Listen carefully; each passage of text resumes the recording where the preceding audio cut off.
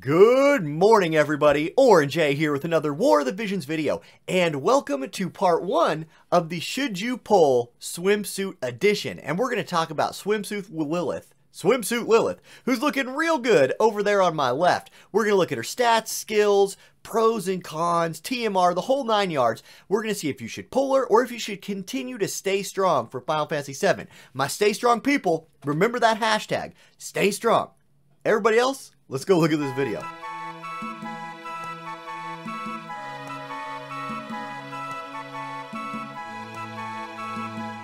So first things first, if you need some Visior to pick up Swimsuit Lilyth, Swimsuit whoever, please consider using my Amazon coin affiliate link. It's located down in the description. Best way to support this channel. And let's talk about the unit. Okay, first, let's go with some stat checks and some basic stuff. First of all, the master ability. We need to talk about the master ability with Swimsuit Lilyth. There you see it on the screen. It upgrades one of her passive skills that we'll look more at here in a minute, and it gives her a 10% agility buff. That agility buff is nice, but the question is, will she get the party buff in global with her EX or not? Will she get that HP and earth attack up buff that like newer units are getting, or will she be stuck in the past like she is in JP without that buff? That's a big thing, right? That's a nice buff for a group. More HP, more earth attack. That's huge. So we'll see if she gets that or if she does not. Next, let's take a quick look at her TMR, because some units are worth leveling just to 99 only for the TMR. Is hers that good? Well, it's some sunglasses, which makes sense. If you see the picture up there, she's kind of like rocking them on her head. Anyway, they're an accessory with 288 HP, 15 accuracy, and 10 crit rate. That's a pretty good stat line for like an accuracy accessory. The skill on it is really interesting. So, it's a self buff for 1 turn that increases range by 2 and attack by 40%. I don't love this buff. Now, there's some really fun, like, uses for it. Say you're running a weird, like, auto attack only charm setup with, like, Fina's bow, and so turn 1, you want your unit popping this TMR, and turn 2, they're just dropping charm auto attacks, and then by turn 3, they'll be in range to keep dropping them. I could see it used for something weird like that, or as kind of a cool mechanic to keep a unit in the back line for a turn because they're already in range to do damage, letting your tanks go forward, something like that. However, I do not think it is a good TMR for Lilyth here, and I'm going to talk more about that later. And it's basically just because this chick needs bells. Okay, that was that. Now let's look at her actual stat lines, and I'm going to put the level 99, 115, and 120 stats on the screen so we can see, like, is it worth taking her to a certain break point? Is it worth taking her all the way? Here we go. At level 99, you can see her HP is pretty low, 2200, and her attack at 319 is kind of iffy. She also has 61 agility at that level, 265 dex, 193 luck, move 3, jump 2. Okay, that would have been good like a year ago when she would have been like a strong level 99 unit. However, we live in the present day, so let's look more at the 115 and 120 stats. At 115, she gets a nice jump to 2600 HP and 392 attack. Her agility stays the same, and she gets a big bump in dexterity. If you take that even further to level 120, the HP goes up by almost the same amount again to over 3000. That's really nice. It's going to help her be more survivable, which is actually kind of a core part of her kit. Her attack goes up to 416. I really like that number. It's not a huge jump in attack from 115 to 120, but 416 does look better than 392. Also note, she picks up 3 more agility. Her agility goes up to 64, which makes her a pretty fast unit, and I really like that. At 328 dexterity, she's not going to have a problem hitting things, which she's not going to have a problem hitting things. That's another theme of this unit. And 227 luck. Okay, let's quickly look at her resistances and then talk about where you want to build her to. She's weak to slash. You hate to see that. You hate to see anybody who's weak to slash, because there's so much slash in the game, so that's an oof. However, she is strong to piercing, and also weak to magic. So the 2 most prevalent damage types in the game, she is weak to, slashing and magic. You're gonna need this girl to be covered by a tank in a lot of situations, or rely on the rest of her kit to keep her alive. Again, we'll talk about that here in a minute. Now, I think you should take this unit to 120 if you're going to go for her. She's a unit that's meant to kill things. I think if you're talking about a damage dealing unit, you just want to really overload those stats. Sometimes you can get away with a tank or a support at less than 120 because they can still do their job just fine. I really think you're going to want her at 120 for that extra HP, for that extra attack, and for that extra agility. So that's my recommendation there. Note as well that she's very strong against lightning and weak against wind. So with Charlotte and Cloud around the corner, that's something else to kind of think about. Okay, so there's her stats. Let's go now to look at some of her skills. Alright, let's start the skill checks by looking at her support abilities, and there's a couple things we need to shout out here, including a big trap on this list. Now, to start, her top one is range and accuracy buff that gets added to it a defense plus 12 buff and 15% missile resistance buff. This makes it pretty good. Like, more range on your missile units is a good thing, especially for somebody who's weak to slashing and magic. This increase in range will help her separate from her tanks, and I really like that.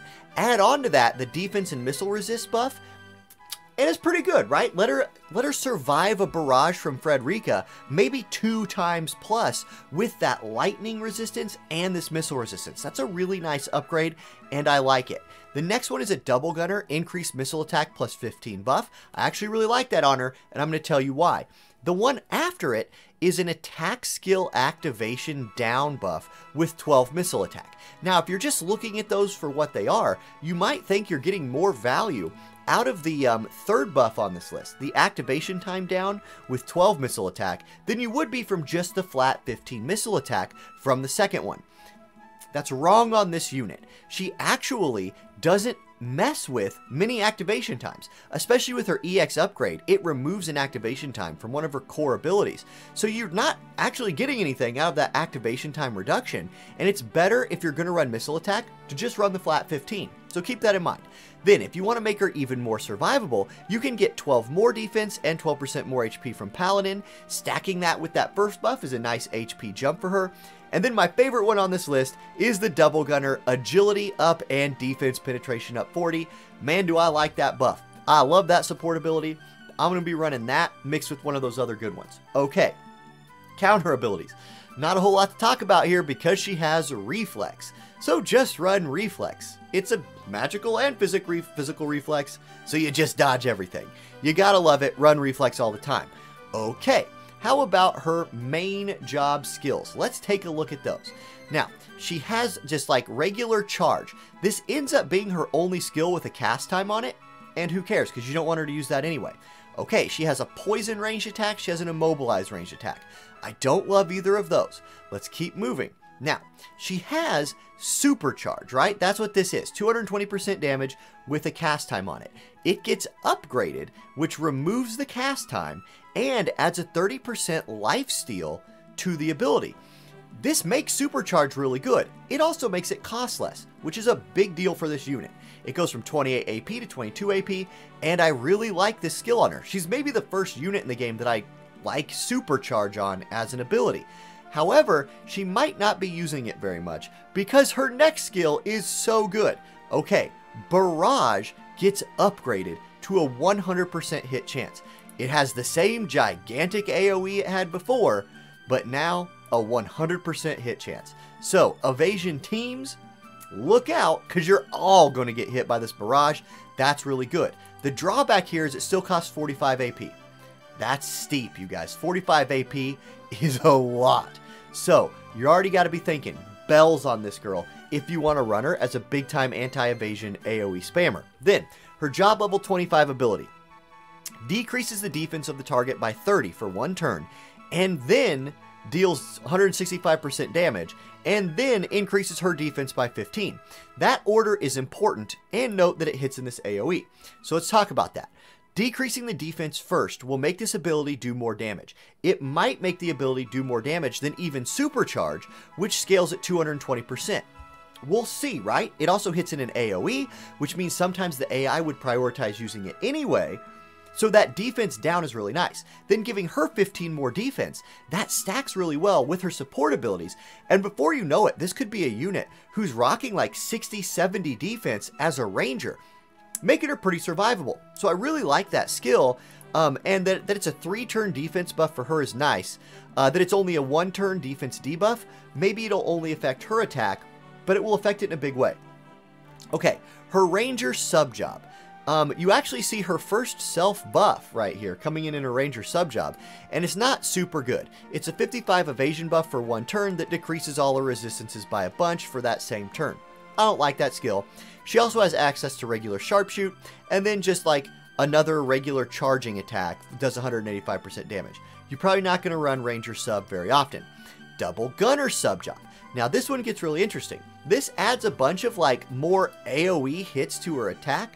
Like, you know, this one with the weird shaped AoE that like Venera will do. She's got the stun attack that costs TP. She's got the big like spreading AoE attack.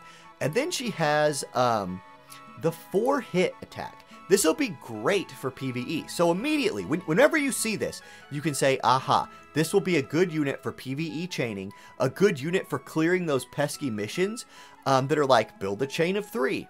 She can do that all by herself with that. Elemental or just regular chain, she can do it. Really like this sub-job, especially for PvE. Now, Paladin sub-job.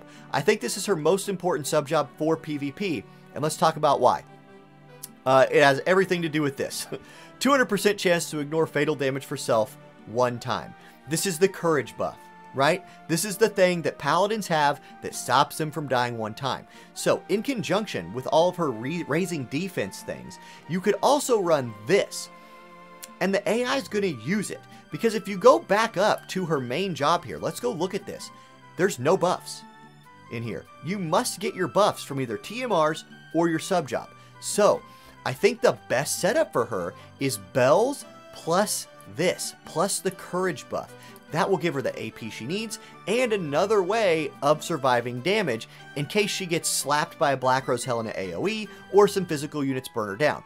It also has Sentinel, which is a pretty good buff if she's just not, you know, ready to shoot yet. The rest of this Paladin sub-job's kind of meh. It's pretty standard stuff. No shield. Notice she does not get the 50% shield. If she'd have got that, I'd been like, my god, she's one of the best anti-physical units in the game. Still, she's very good anti-physical unit. Then her limit break decreases missile resistance by 38% for 3 turns for the target. Single target, but that's a nice debuff. Then 200% damage, and it will inflict immobilize for 3 turns. That's pretty good, but at 49 AP, that's a very, very steep cost. Okay, now, let's go on to talk about the pros and cons of this unit, and should you pull. Okay, let's start with the good stuff, the pros. She's going to be a super good anti-evade unit. If you need somebody to be an evasion killer, I mean, here's your girl. She's going to do that job super well. Her Paladin sub-job gives her a lot of survivability with Courage and Sentinel. I really like this, like, ranged unit with Paladin sub thing like Winter Victoria has. I wish she had the shield from Paladin sub, but she doesn't. Still, Courage combined with all her defense is super nice. Then, Earth has access to the Titan Vision card, which will mix in really well with other Earth friends. Like, this girl's surprisingly a good person to run with, like, Prince Mont. Think about, like, a Prince Mont, Swimsuit Lilyth Frederica team that's running Titan Vision card, Frederica's Dream on Frederica, and then Mont's running, like, you know, whatever he wants. And Mont's throwing rocks and just pounding people with rock throws. That's a fun team comp right there. Now, she's going to pair really well with like Zazan. Any team that wants to use Titan in their kit, that can also open up those evasion options with Zazan and Katone and her, for example. So keep that in mind. Now, the cons. She almost 100% needs bells. Like, her moves are very expensive. Her main job has no big TP buffs or anything. So you're going to want her popping bells on her first turn almost all the time. Or at least bells and courage on her first couple of turns, and then just open up on the enemy team. So that is a bit of a con. Her main job lacks any buffs, we just talked about that, and the stay strong thing. She's a limited time unit, and Final Fantasy VII is just around the corner. Now, we haven't seen the banners yet. Last time we got older limited units, we got pretty good banners, so maybe we'll just get hooked up with very cheap, easy ways to get them. I wouldn't necessarily count on that, though, because this is a big event, right? The summer events, the summer units, these are a big deal. People like to collect these summer units, and so I don't know that we'll get, like, super hooked up here. So, if you're a stay strong person, Hashtag stay strong. Stay strong. Cloud, right around the corner. Tifa, Aerith, Barret, right around the corner. If you're going for some summer units, I think my overarching piece of advice on should you pull for these units is maybe pick your favorite one, right? If you're not going to pull it all, don't even worry about this. If you're thinking about pulling, maybe go for like one of them. And remember, Swimsuit Kilfay might be next week, might be right around the corner, right before Final Fantasy VII, might be after Final Fantasy VII. So keep all of those things in mind, look at your own Visior, and make that choice for yourself. I will be going for Swimsuit Lilyth because she's an Earth unit. Y'all know Earth is my main element, so I'm definitely going for her. Haven't made up my mind on the rest of the summer units yet, and I might wait until next week to see next Monday's news before I decide on the rest of them. Okay, that is it. Excuse me, for part 1. I'm signing off here. I'll see you in the next video, which is going to talk about Swimsuit Kitone. Peace.